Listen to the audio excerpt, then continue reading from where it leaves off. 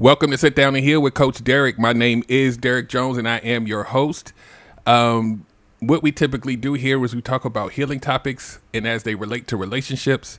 And the name says it all. Sometimes we need to heal. Sometimes we need to sit down and heal because we're doing too much. So today, the topic is the 5 toxic love languages. This show is going to spotlight how people can use these love languages to their advantage in a manipulative way, and that's why we call it toxic. So let's get started. And if you do not know where to find me, sitdownandheal.com is open 24 hours a day, but we'll talk about that later. So let's talk about the 5 toxic love languages, right? We typically, well, most of us know what love languages are. You know, we didn't know them all our lives, but we figured it out. And now we kind of, you know, we ask the question, what's your love language? Or we try to find out what our own love language is. And, you know, this is the quality time and the acts of service and the words of affirmation and all of these things, right? And so your love language, how you need to be loved, how you want to be loved. We're gonna turn this on its head tonight. So pay attention to where I'm going to go because we're going on a journey.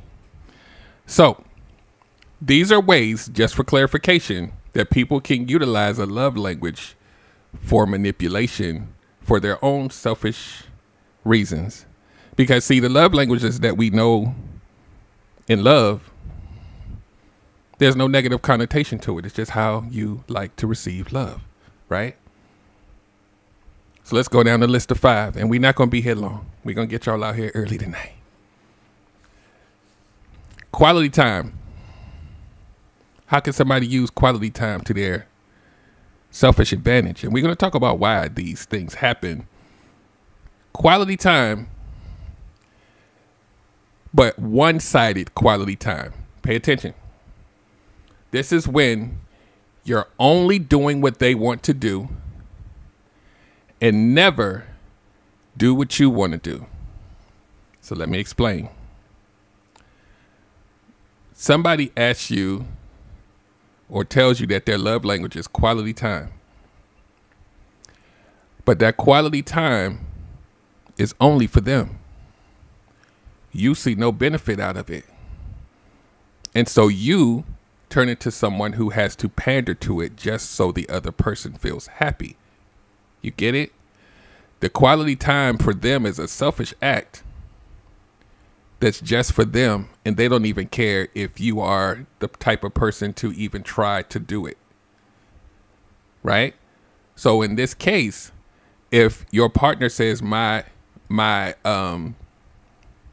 love language is quality time, you both should enjoy it, right? To a certain extent. And I know somebody's going to say, well, what if I'm just not the type of person to spend quality time and I'm just doing it for them? Well, a lot of you that are here in the comments know what happens when you do everything that the other person want to do and never what you want to do. It's not a happy life to live, right? That's what I'm talking about. All the time you spend, emphasis on the word all, and you know I never use absolute statements here. All of the time is for what they want. That's not, is that what we want, y'all? We don't want that. But they will say they need their love language. But there's always context to everything, right? Sometimes there's a dialogue about how you need to show up for them. But for this type of person, the dialogue doesn't happen. They get pissed off when you don't feel like doing what they want all the time. Who been in that relationship? They mad at you because you're not always doing what they want. And when you want to do something, they like, I'm good. It's ugly, ain't it? We going to go down this list. And then we're going to go back to the why. There's always a why. So, acts of service, right? When that person needs you to do something for them, versus giving them a gift versus touching them. This is their primary thing. I want to see you do some acts to make me feel validated that I'm feeling love from you, right? But we're going to call this, instead of acts of service, we're going to call this acts of self-abandonment. Let's define this. Acts of self-abandonment, not acts of service. It's when you do something for them, but it comes from a place of feeling drained and resentful, right? So it's similar to the first one. You're doing something for them, like an acts of service, but it's coming from a place where you're just like, let me shut them up. We don't want that person either, do we? I'm tired, but I'm gonna go ahead and do it anyway, just so they can shut up. And then the other person is like, I'm getting what I want. They're not worried about you. Who been in that relationship? Put a 1 in the comment. If you ever been the person, see, this is what I know is going to happen. Put a 1 in the comments if you ever been the person where you've been in a relationship and it wasn't the way it's supposed to be, and you kind of resented the person a little bit, but you just did the stuff for them anyway because they needed it.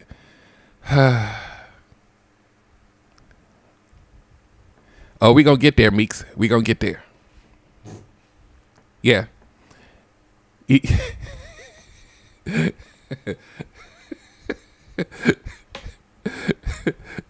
Where y'all think yes dear came from? Let me stop. So look, you know why there's a bunch of 1s in the comments? Because most of the people that come to my live are empaths. We worry about us last. So the asking for the 1s was kind of rhetorical because I know who comes here, even if I don't know you. So when we call this acts of self-abandonment instead of acts of service, the services come from you abandoning anything about yourself.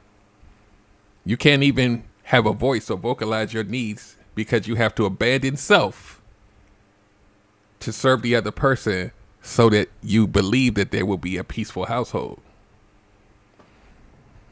We're gonna bring this around at the end, but we got to get through the first part first. Now, this next one y'all gonna know too. Gifts. If you have a partner whose love language is receiving gifts, this is how we turn it on its head. Gifts for trade is what we're calling this one. Now, this is what I mean. I'm going to give you a gift. I'm the partner, right? But I'm going to give you a gift for the sole purpose of knowing that you're going to give me one back. So if I want a gift, I'm going to give you something first. So you'll be compelled to give me what I want so that I feel like my love language is being served. Right? It's manipulation at its finest. I've been in relationships where they wanted a gift and they did this very thing, but they gave me something tiny to get something big. And if you didn't reciprocate with the big thing, ooh, they was pissed. Anybody know about this one?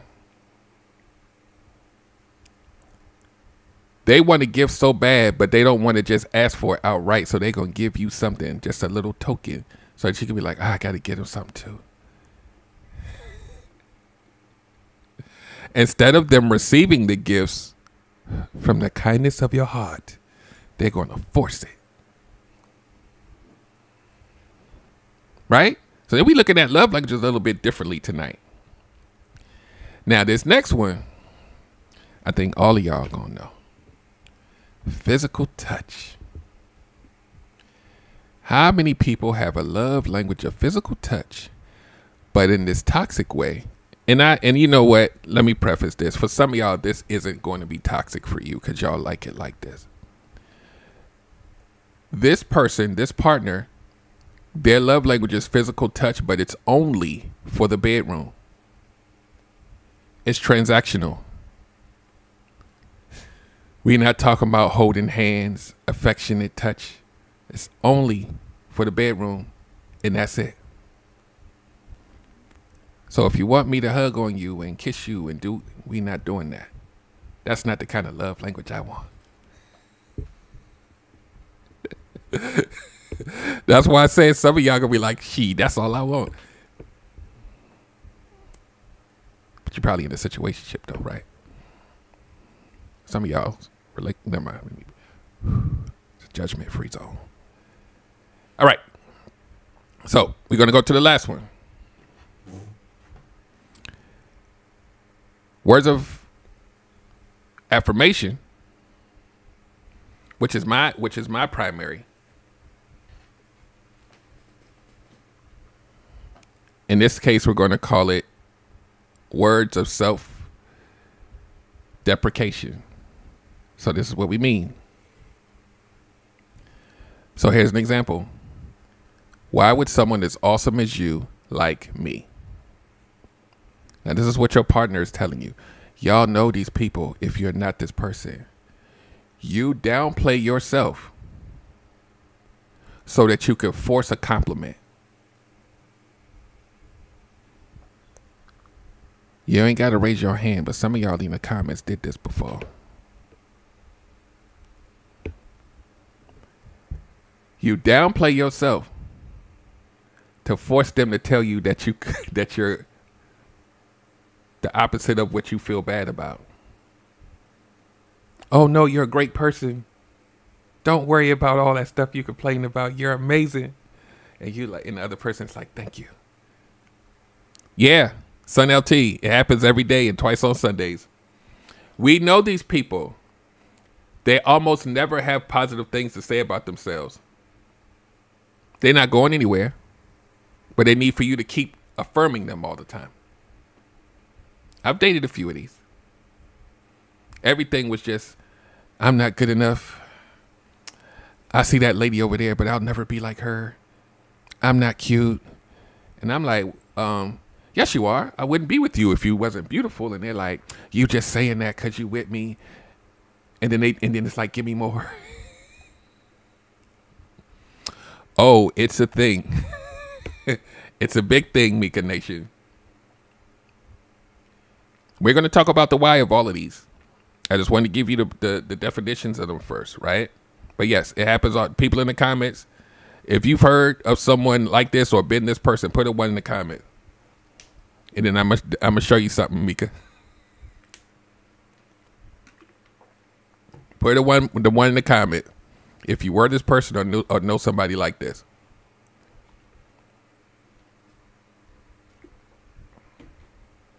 And I know there's like a delay. See?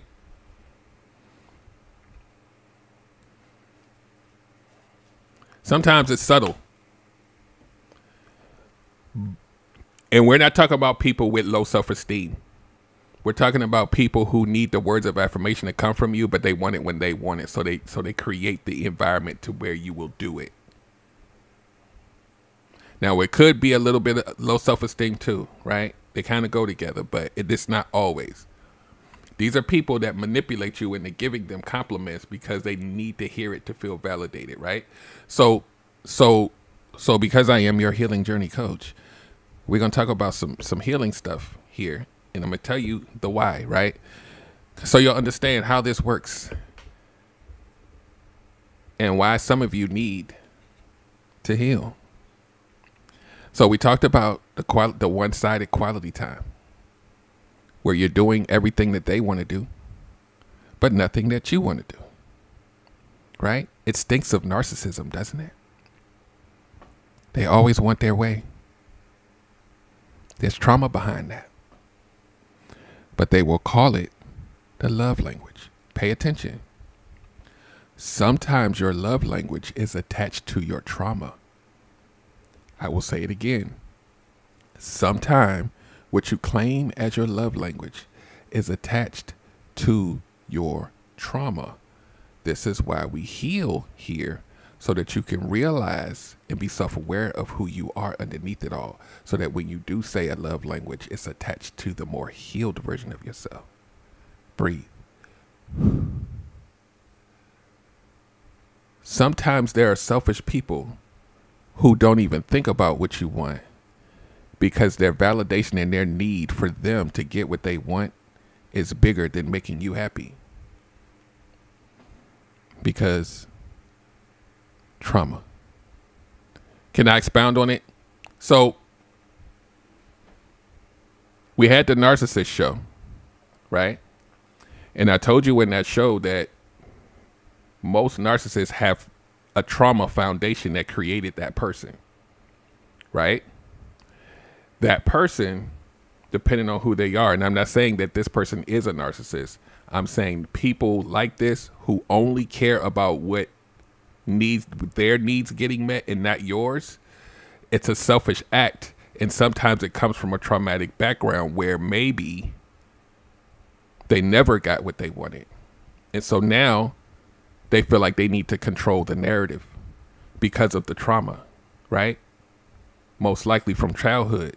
So now they're going to tell you that they want quality time, but they ain't worrying about you. Because remember, what I teach you here is when you are dealing with a traumatic lens, it's the way you see the world, the way you color the world.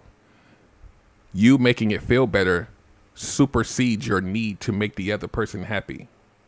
Oh, I'm sorry. Let me not say that here because y'all gonna be like, they supposed to already be happy. To make the other person feel like they're a part of the relationship in a healthy way, right? So they'll tell you that their love language is quality time, but then it's like a hard stop. They're not trying to negotiate what that looks like for both of you. It's all about them, right? We're going to go through these because at the end of this, even if it's not you, hopefully it'll point a spotlight into you thinking more about yourself and who you are, and maybe you need to heal, right? The acts of self-abandonment,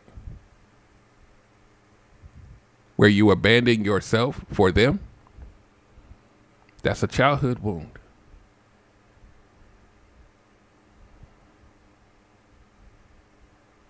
A lot of these kids that grow up like this, they were forced to grow up really fast. They had to be the head of the household when they was 10. They didn't have a choice to care about themselves. They had to handle things. When this kid grows up, they sacrifice as like a default setting. So when they find a person that wants to siphon that off of them, they don't really speak up because they feel like they're supposed to do it. Right? There's many flavors to this. I'm just giving you these examples because I want you to understand when the person who is telling you that their love language is acts of service, and then you kind of people please and pander to it, and they're kind of manipulating you into doing it because you're tired, you're drained, and you're like, I gotta do it because if I don't, they're gonna be mad. It's that. There's something in you that needs to be healed because you're not happy. The gift giving for trade, the person's giving you something so that you can give it back. That level of manipulation comes from a place too. And sometimes people do it not even consciously thinking until somebody like checks them and be like, what you doing? But most of the time the person that's doing, you don't even know that you're being manipulated until later. Because some people are addicted to gifts. They have to have it, even if that means they need to manipulate you to get it. Because it speaks of a little girl or a little boy who maybe never got them as a kid.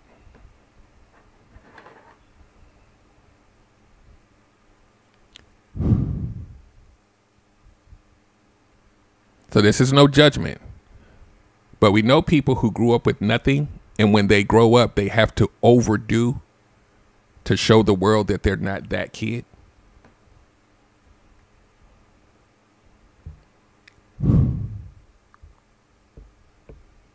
When I blow into the microphone, that's just time for us to to some people are being triggered right now.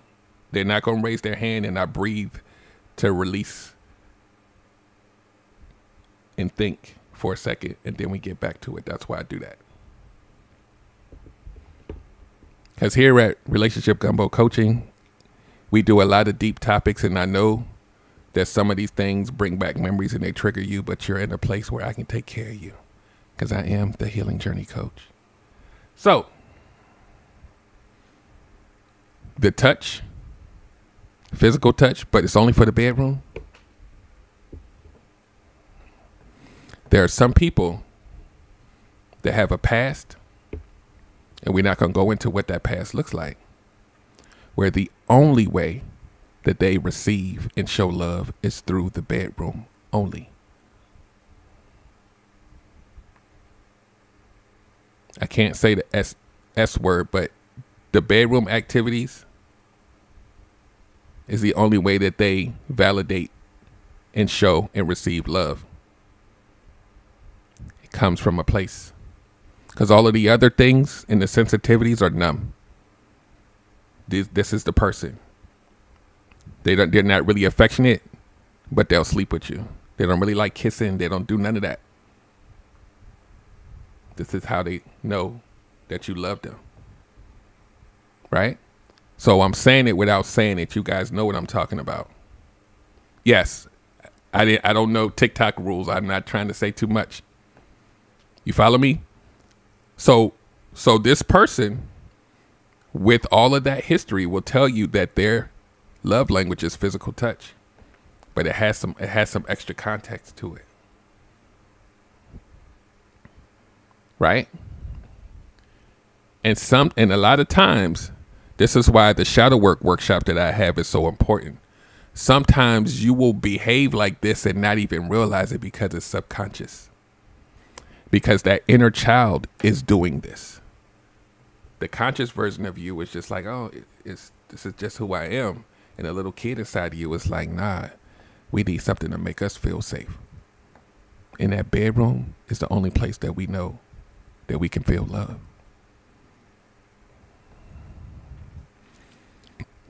Now the last one, yep, all of that. All of that, Meeks. The words of self-deprecation or affirmation, it will mostly times deal with low self-worth, self-love, self-esteem, and you will tell someone that you like and need words of affirmation. And it really comes from a place of you feeling down about yourself. That you're in a relationship with a person that always has to jump and tell you that you're great all the time so that you don't turn into a basket case.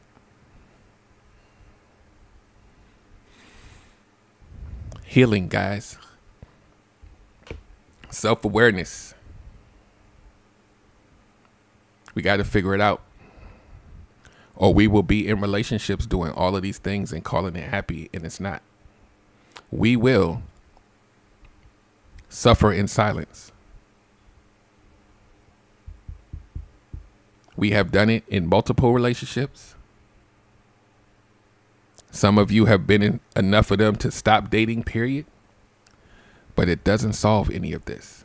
It will come back.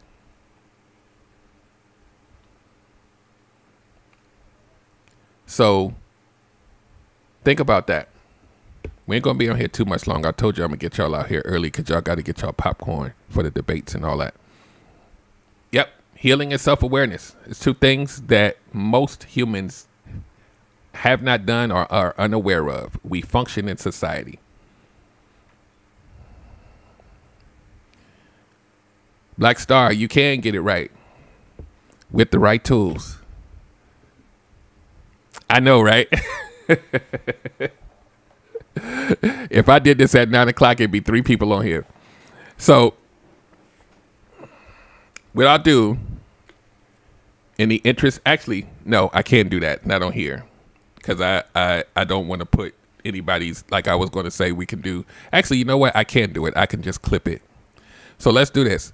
I'll give you some time to do Q&A. It doesn't have to be about this topic. It can be about any topic that's related to healing journeys, relationships, or whatever. I'm not going to do a lot of it. Why? Because we have a free Zoom this Thursday where the floor is open, and you'll have access to me. You'll be able to ask your questions. You'll be able to listen to other people's questions and realize that we're more alike than we are different. The only way that you can get to that Zoom is to join my Sit Down and Heal coaching community, which is on my site. When you get into the community, it's at the top of the page. You click that, and that's where the Zoom link is. So for all of y'all that don't want to type questions because there's so many people in here, this is your opportunity to get it done. Because who wants to keep repeating cycles? And who wants to keep saying I'm working on myself and you're really not? You're just sitting at home. So we're going to wrap this up. If you want to understand and know what I do, go to sitdownandheal.com. If you are on TikTok, it is in the link in the bio. And just go there and look around. Just click everything. And then if you have questions, you can inbox me on TikTok or through the messaging in the actual website / app. So we're wrapping the show up. I appreciate everybody that has come this week. Next week, we're going to have another amazing show every Tuesday at 8 p.m. Sit Down and Heal with Coach Derek is live on TikTok. And the replay of this will be on YouTube within 24 hours-ish. So thank you guys for coming. See you next time. All right. That's where I'm going to cut it for YouTube. So you guys can ask questions for like 10 minutes.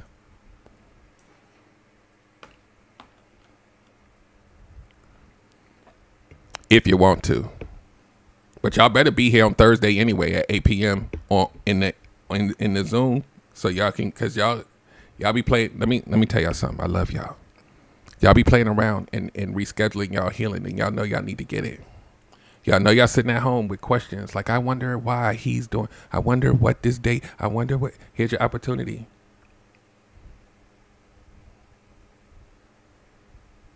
Whatever, Boogie. Whatever. If you don't come, it's okay. But I know you're going to be there.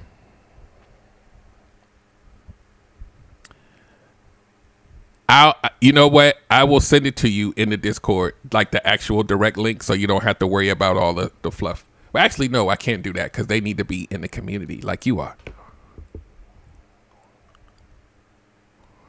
So the language, right, Meeks? There's no such thing as truly healed. You'll be doing it forever. So what you learn through a lot of the things that I teach here, well, not here, TikTok, but here in coaching, the language that you use, attracting a narc is never the problem. Listen to my words. Attracting a narcissist is not the problem. Staying with one is.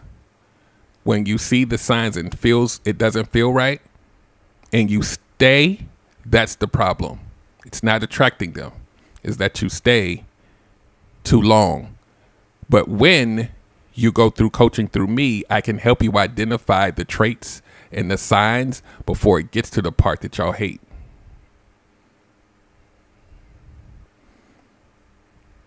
The biggest way to overcome rejection is to work on your self-esteem and your self-worth and your self-love. We do that here too. It's not the rejection that upsets you. It's that the strength in you to be okay around it isn't there.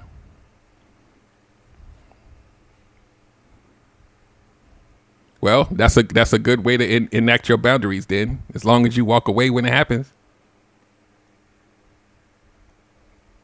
But here I teach you to see the signs before it even gets to a relationship. Or very early. But you gotta mess with me a little bit. You gotta get some coaching, gotta get some of this healing in so that you can be strong enough to face rejection, to face narcissists, to face players. Most people who manipulate have a tell, right? Like poker. You just have to have an awareness about yourself to be able to have a radar for it. And I teach you that here.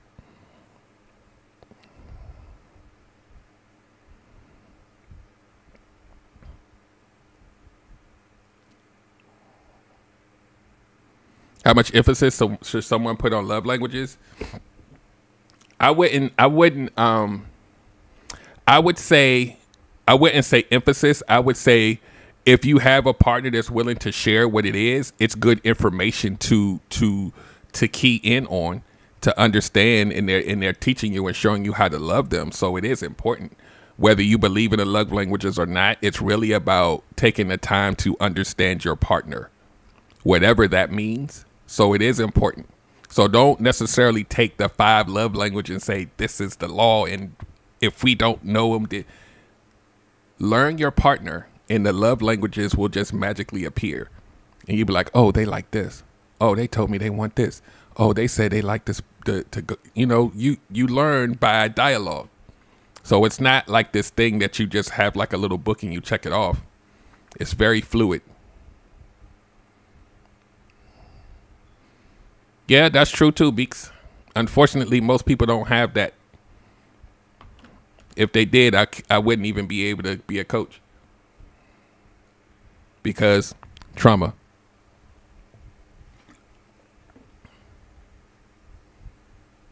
No problem, beauty.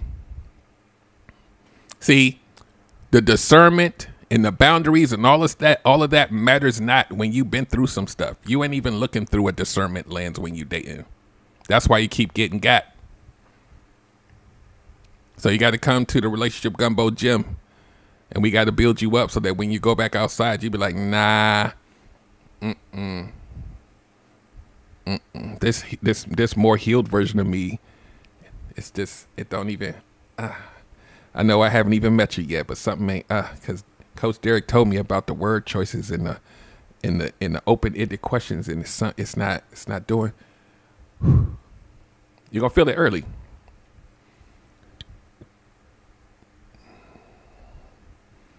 Yeah. Oh, I'm sorry. I can't. Hold on. I have to look. Oops. I'm looking over here at y'all, but the pen stuff is on here. Hold on. So, whether you believe it or not, thank you for reminding me that I have to look down. So in the conventional sense, yes, you could say that there is a such thing as a soul tie, right? And I'm the engineer brain, so I can't just give you I have to give you multiple perspectives because we're all different, right? So we would say yes, there is a such thing as a soul tie, right? But for those of you who don't believe in a soul tie, we're just simply talking about attachment, right? And here I teach you about attachment styles, right? So whether you believe in soul ties or not, attachments are real, right? So we're going to use them interchangeably, right? Because some people will say soul tie is more spiritual and all these other things, right? Cool. If that's what you believe, cool. The solution is still the same, though. You're going to have to work on yourself, heal yourself, become a stronger, convicted version of yourself so that tie doesn't feel as strong as it did. All it really is an attachment style. You can call it soul tie or not, but when you attach for whatever reason, and a lot of those reasons come from childhood, and you really latch on to someone, it's hard to let go because it's not just your conscious mind. It's your shadow. It's your subconscious that is grabbing onto them.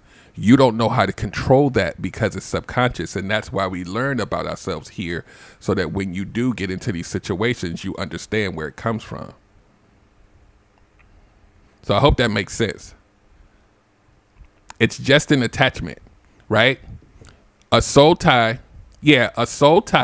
right, looks just like someone with an anxious attachment style. They just can't let go. So you could call it that too, because I know some people is like, I'm more spiritual and I believe it's a soul tie. Cool. But you're still going to have to work on yourself. You're still going to have to work on you. There's not one person that's broken a soul tie that didn't have to do any soul searching and figuring out things about them so they can break it. Same solution. So the answer to your question is yes, there is. And you break it by mastering self. See, most people who attach, listen to the words, to people that they create these ties with don't realize that the reason why you're attaching to them comes from your childhood. That's why you can't break it, because the little girl picked them, not you. That's why you can't see it.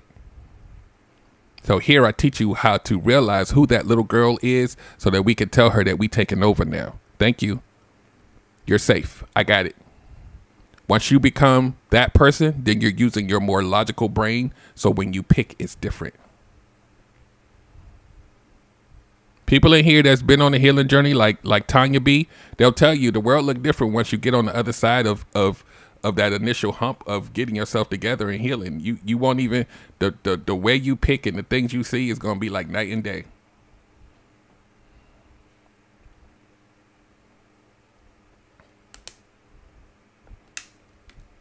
So it'll make more sense because you're looking for alignment, which comes from here, versus attachment, which comes from here. See, if you're looking for someone to align with you, then you got some check boxes to check off. You got behavior to watch, nonverbal cues, all the things I teach you here. So you know I keep saying I teach you here, but y'all ain't listening to me. I teach you these things because no one else ever taught us. See, a lot of y'all are going to get off of here and be like, got it. You don't. You have a lifetime of that little kid picking for you. You don't have the skills. And you know who else knows you don't have the skills? Narcissists, predators, and players. You can't defeat a person who is designed to break your boundaries when you have none.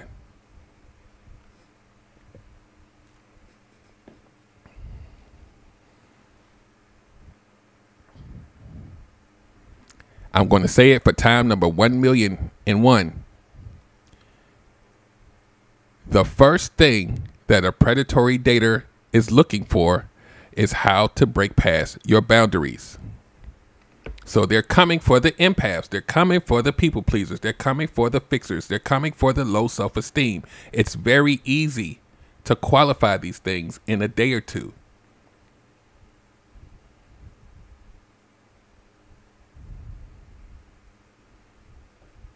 Thank you, thank you, thank you.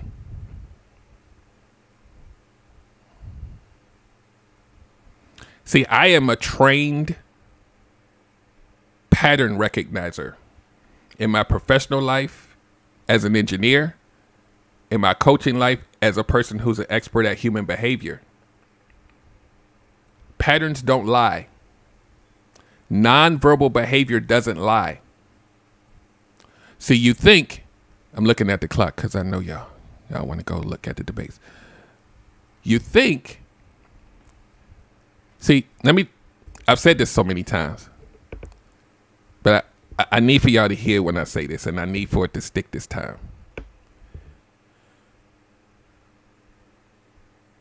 Most coaches will tell you, if you tell the person too much about yourself, if you give too much personal information about what you like and all this, they're going to have like all the information to play you.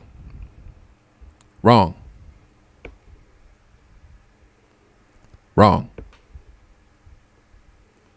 Wrong.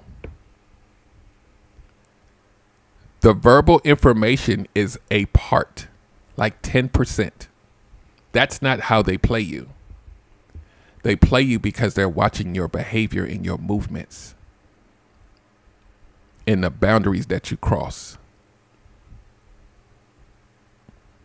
See, let me tell you something. If you say, I never kiss anyone on the first date, then you meet me and you say, you know what? I never do this, but I'm going to do it for you because I like you and you're different. What blueprint did you give me? Nothing. What I received is that a boundary was broken. A rule was broken for me because you like me so much. You didn't give me a blueprint of nothing. You get it? How you behave speaks louder than your mouth does. That's how you get played.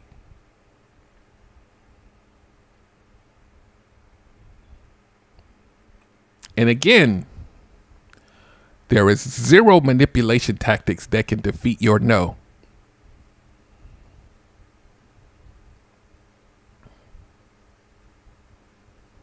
See, when you have rules that you stick by and you break a bunch of them for me, you're going to break all of them for me. You can't let like be strong enough for your boundary. Like should not be enough. You don't even have enough evidence that they even supposed to be in your face, and you already breaking your boundaries and your rules for them. It's earned. And if you qualifying people to earn it, you ain't got to be nasty. It's here. And they don't like the boundaries, that's not your man or your woman. Keep it moving, but we won't. Why? Because we don't want to keep trying again. We're going to make this one work. We're going to mold this one. Because you don't want to be by yourself, so you keep going. That's why when you come to relationship gumbo coaching, I teach you how to be okay by yourself in those moments where no one is checking for you. Cool. I've achieved a level of peace. But when I do decide to be with somebody, they're not going to be able to shake me because they took me to a nice dinner. They're not going to shake me because they told me they're going to take me on a trip, or they're going to do. No. I have rules. You haven't earned the right to be in my personal space yet, sir. We got more information to gather.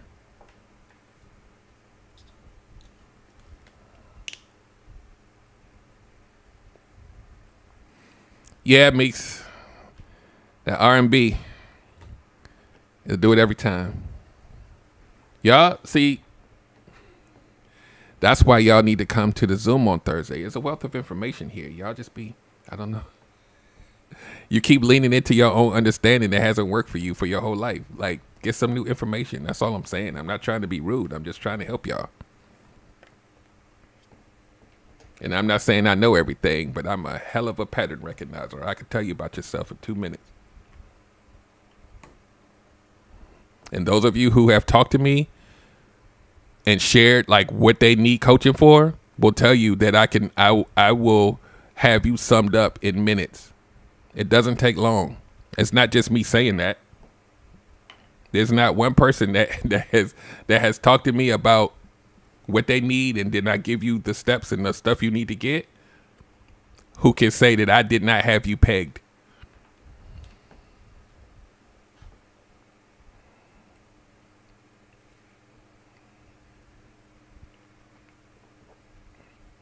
Your behavior does not lie. The reason why I peg you so fast is because I'm a master at the non-verbal stuff. Like, you'll tell me this whole story about who hurt you and this is, and you've been divorced for 5 years and all of this. And I'm like, okay, so what'd you do? And then the what you do tells me who you are. Once I know who you are, then I can help fix it. It's not the people you dated. It's how you moved. How you moved tells me who you are. That's why I be telling y'all, don't give me a whole novel in the inbox about what you need. Let me ask you what I need, and then I'll tell you who you are. It's very, once you get, let me tell you something. Once I teach you how to be like me, right? And Boogie's affectionately called a graduate of my coaching. Once I give you these skills, you'll be able to create character profiles of people like this. Then you can decide whether you're going to stay or not before you get emotionally attached. You can see them coming a mile away once you get this skill set. That doesn't mean that it's perfect, but you're going to save a lot of time. See, it's not just dating advice here. I'm going to solve you from the foundation. So we're talking about shadow work and inner child. We're talking about attachment styles. We're talking about creating healthy boundaries. We're talking about the things that trigger you and how to manage yourself around the triggers better. Not just the triggers that you know about, but the ones that's going to happen that you don't know about. You'll have a baseline of tools to help you deal with all triggers, right? So when you have that foundation, then we move into the dating and relationship section. And then we talk about how you date better, how you ask questions, what to look for, how to know the scent that you give off to a predator like a narcissist. What is it about you that makes you attractive to them? And then we talk about how do you recognize body language and word choices and voice inflections so that you can paint a character profile of the person so they don't even know that you know more about them than they've told you. It works. See, the stuff that I teach you here. Hold on. How long would you say it takes to heal from an unhealthy relationship? So here's the thing. You don't put a time on healing. Right? Here's the better answer, right? A person who knows they need to heal but don't get help, then you won't heal at all.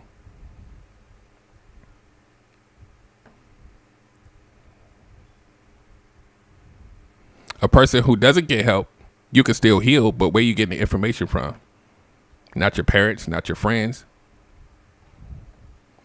You might listen to a couple podcasts, but that's not habit form changing. You get it?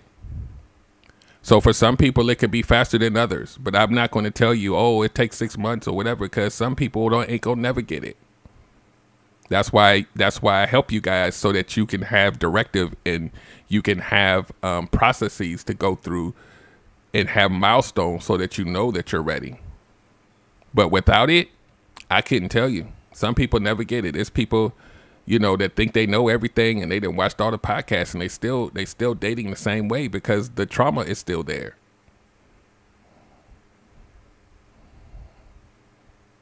You understand? I don't care how much information you soak in. If you do not know how to implement it in your life, you are not changed.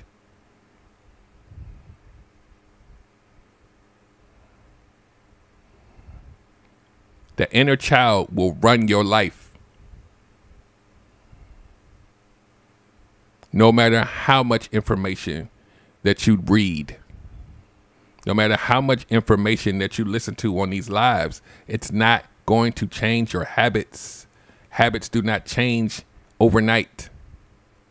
You will continue to have the same results because that little kid is still looking to be loved, to be validated, to not be abandoned. That doesn't go away no matter how many. Well, I used to date this type of person, but I think I'll get better results if I date somebody the opposite of them. You're still the same.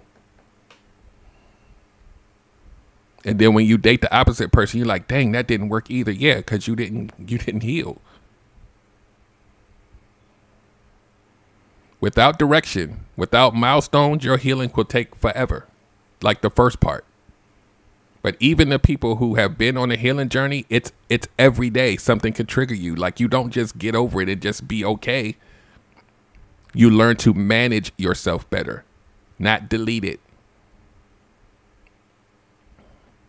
Now, I'll give you this example, and then I'm going to get off of here. And I say this all the time so that you guys can understand it. Once upon a time, somebody hurt you, right? They hurt you really bad. And go back in time. Maybe you was like a teenager or like in your 20s and you was in a relationship and you got hurt really bad. It's a long time ago, right? Devastated, heartbroken. Whatever age you are right now, you remember what that felt like. And if you think about it long enough, you might start to feel it again. It was never deleted. You learned how to manage your life around it so it didn't affect you as much. It's the same thing with healing. Management, not deletion. It's a part of you. So you have to work in sync with it so that it doesn't run you.